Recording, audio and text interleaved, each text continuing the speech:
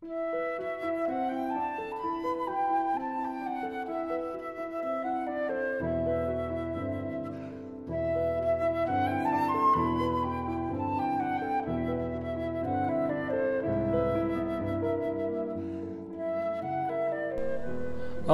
so in the last video we installed Oblivion script extender and also the Oblivion graphics extender and fully configured all of them.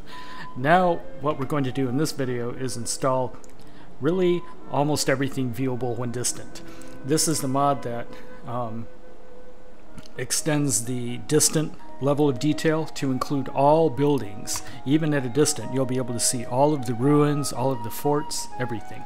And here are the three files that you need to choose. You need to download this, which is 51 megs, really almost everything viewable when distant. You need to download the SI edition, which is Shivering Isles edition. It'll give you the distant level of detail with Shivering Isles too. And then also scroll down, you're also going to download this. We're not going to install it yet because we haven't installed the Carl's texture pack, but this is a fix for the Carl's texture pack, and we have to install this after we install Carl's texture pack, so we're going to choose that too. Okay, and once you've downloaded and unzipped all of them, you should get three folders that look very similar to this. And we're going to start with just the core, which is the really almost everything viewable when distant. When you open that folder up, you'll see 12 folders with the level of details, some screenshots, and then some readmes. Now remember, always read the readme. Read this whole thing. It's going to take a while, but do it anyway, because then you'll understand what you're installing. So here's what I'm going to do.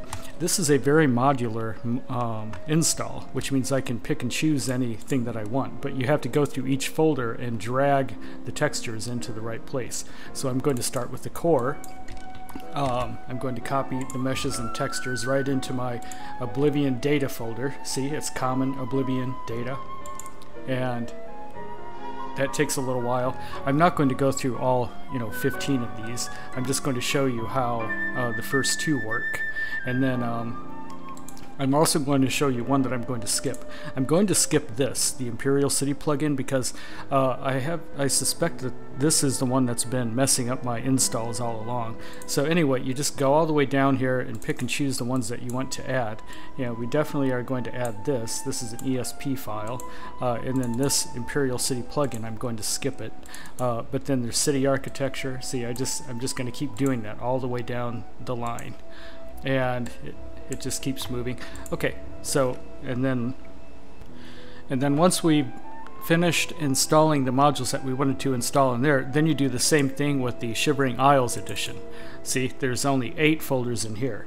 So just like before, you just take the meshes and textures, and the way that I'm doing it, actually, I'm right dragging and then I click copy. I should have told you that before. It's better to copy than to move stuff.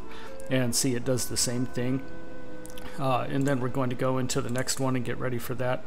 See, and then I'm actually going to copy this into there. And do the same thing all the way down to the bottom. Now, we're not ready to check out the RAEVWD in Oblivion yet. We still have one more thing to download. We now have to download the Elder Scrolls 4 Level of Detail Generator. This is a executable file that's going to actually generate all of the necessary data to finish the install. So you download that, and here it is right here. So I'm going to open it up, and it's an executable, like I said. So remember, you just take these two, and then we actually have to drag it into the Oblivion folder, not into the data folder. So I'm going to take these and drag them right out here. And there we go. Now remember, read the whole thing, read this README text. And once we have thrown that in here, now we can install. And it automatically, it's like a one-click deal, and then it will generate all of that level of detail files based on the ones that you chose in the core, which was up here. The RAEVWD and this Shivering Isles edition. So make sure you do that. That takes about anywhere from 2 to 5 minutes to finish, and it will let you know when it's done. And lastly, before we test out these modules in the game, we have to click this one and this one, which is the RAEVWD Cities and RAEVWD New Sheoth. You may have also added one or two others. I chose not to add the Imperial City yet because I want to make sure that these work first.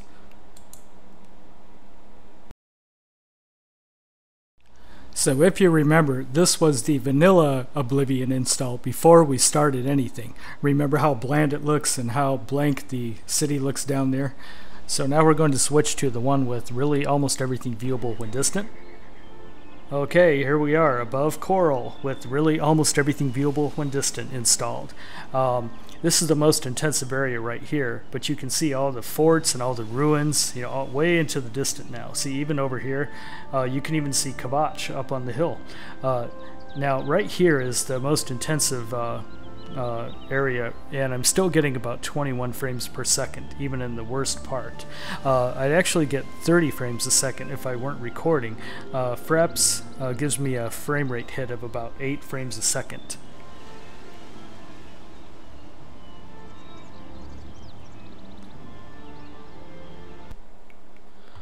Okay, and the next thing we're going to install is Wrye bash.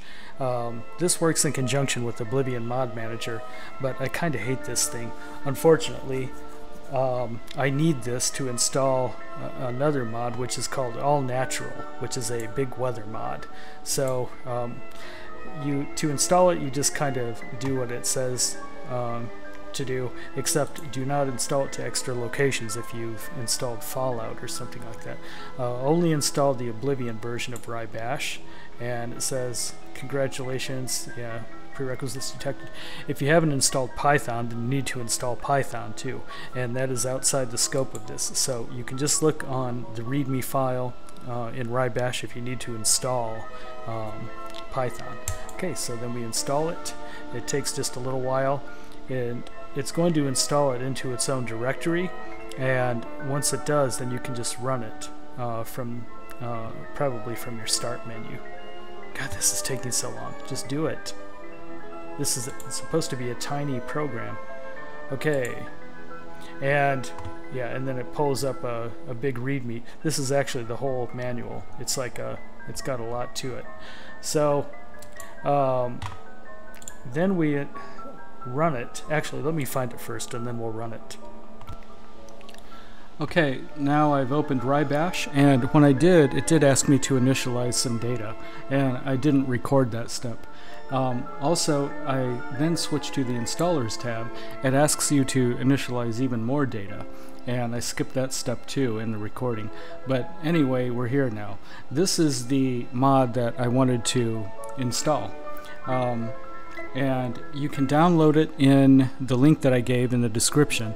Once you download it, you do have to bring it into a particular folder, and let me show you which folder that is. You have to throw it into Oblivion mods, bash installers, and then you have to throw it into here. I threw the entire 7Z archive. You don't have to unpack it, and you don't have to uncompress it. You just put it right in here. It says all natural 18305 blah blah blah, and it's in the common. Well, in my computer at least, it's in you know, Steam apps, common, Oblivion mods, and then bash installers. It's not in the Oblivion folder, so that's a little confusing at first. So anyway, now that it's here, we're in the Installers tab. We right-click on it, and then we click the wizard because it came with a wizard, and it will begin the install. I'm not sure exactly what it's doing here. Let's wait a second. Okay, there we go. Now this is the wizard.